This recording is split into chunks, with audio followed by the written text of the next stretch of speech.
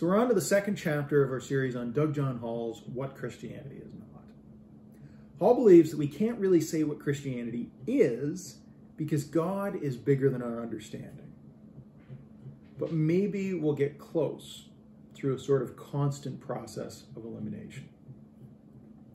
This week, he's saying that we are not a religion of the book. And I think it's fitting that we're talking about this on the Sunday that we usually talk about the Magi visiting Jesus. These were people completely removed from the Israelite tradition who were searching for a Messiah. They learned about Jesus entirely through studying the environment. They had no scriptures of their own in terms of the Hebrew scriptures. And when they did arrive in Israel, the Israelite authorities used scripture as a weapon to hunt down and try to kill Jesus. And in so doing, they had all the male babies under 2 years old killed.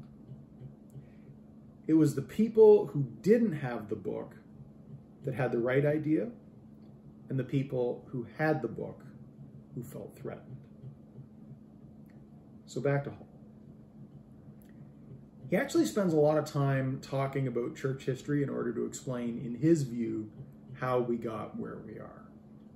Basically, he says that the moderate and left-wing side of the church has left the biblical conversation. The scholars are still doing it, but the people have left the conversation.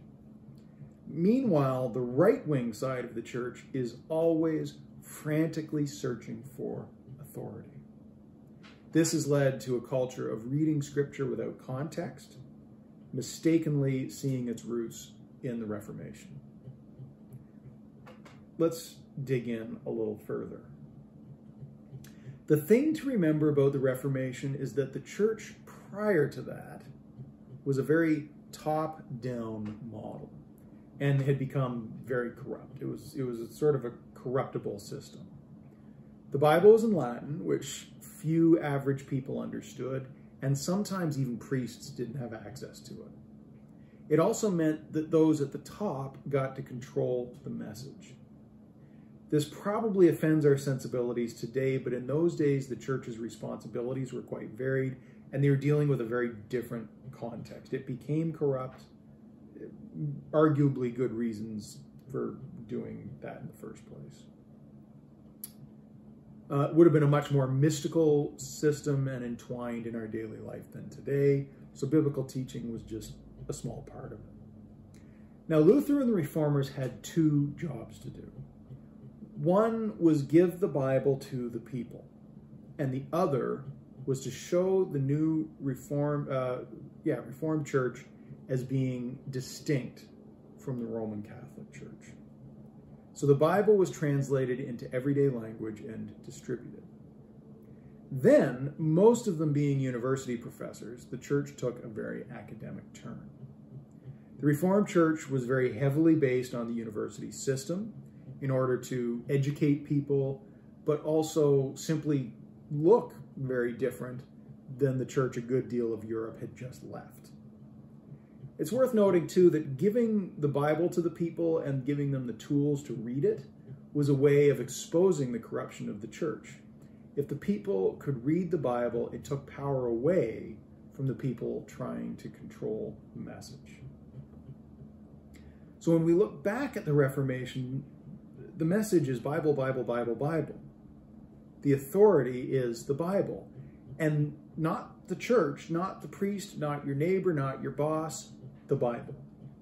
And you could read it yourself.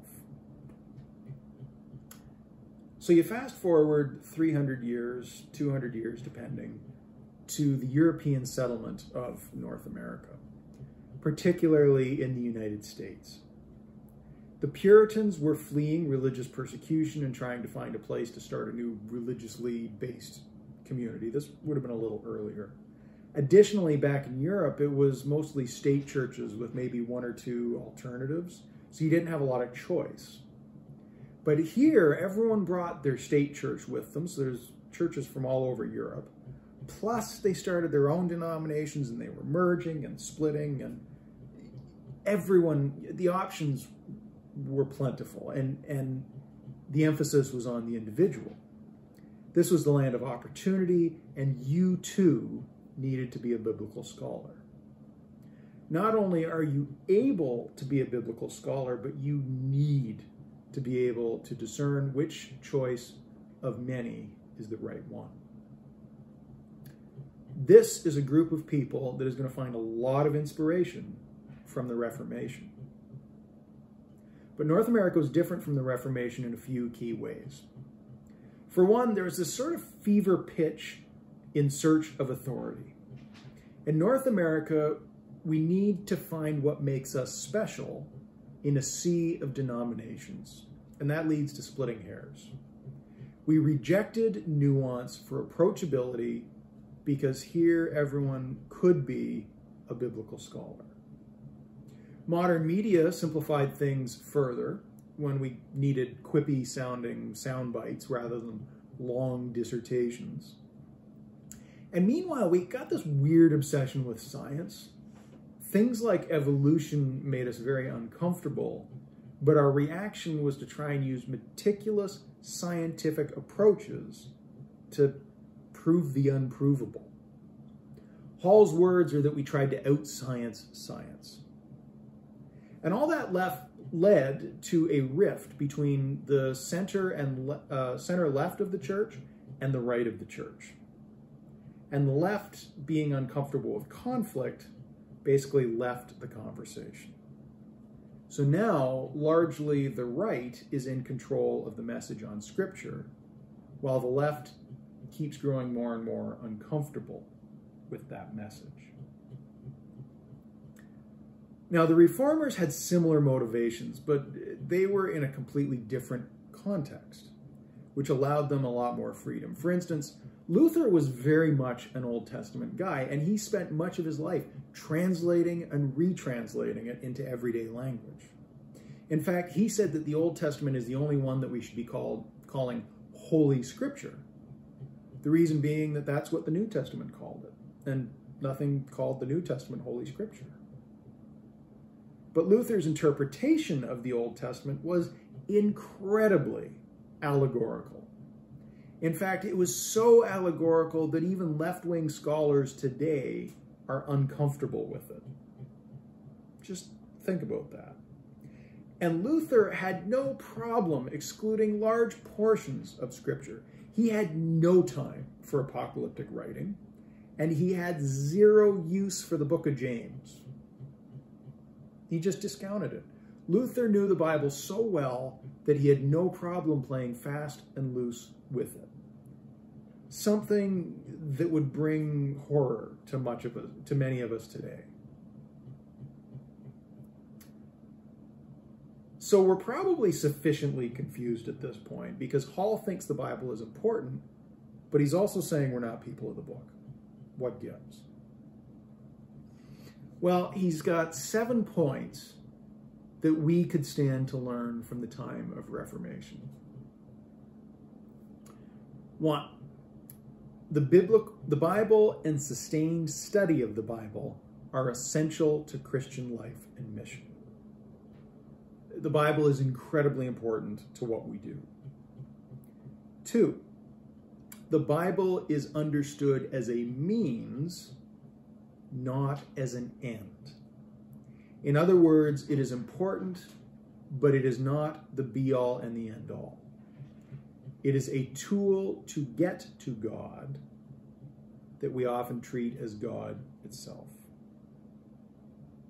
3, the term Word of God should not be unqualifiedly applied to the Bible. In other words, the written word bears witness to God's living word, but it's not God's living word itself. 4, the biblical testimony to the Word of God is inspired, but this inspired testimony cannot by itself inspire us. In other words, the original scribes of the Bible were inspired by the Holy Spirit, but so are we today as we read it. The Bible is not locked in the 5th century just because that's when we voted it into canon. 5. There are choices to be made always between the more and less authoritative portions of Scripture. Translation itself is an art, and the Bible is a collection of religious texts from a wide variety of contexts for a wide variety of purposes. The Reformers made no bones about choosing which they thought were more important than others, and Hall says we shouldn't either. And 6, listening to the Bible always includes listening to the zeitgeist. Our goal is not to rebuild first century culture, nor is church a mere history class. We are reading the Bible as a way to understand today, and that requires educating ourselves about today. It also means our understanding will change with the times. Karl Barth famously said, "We do theology with the Bible in one hand and the newspaper in the other."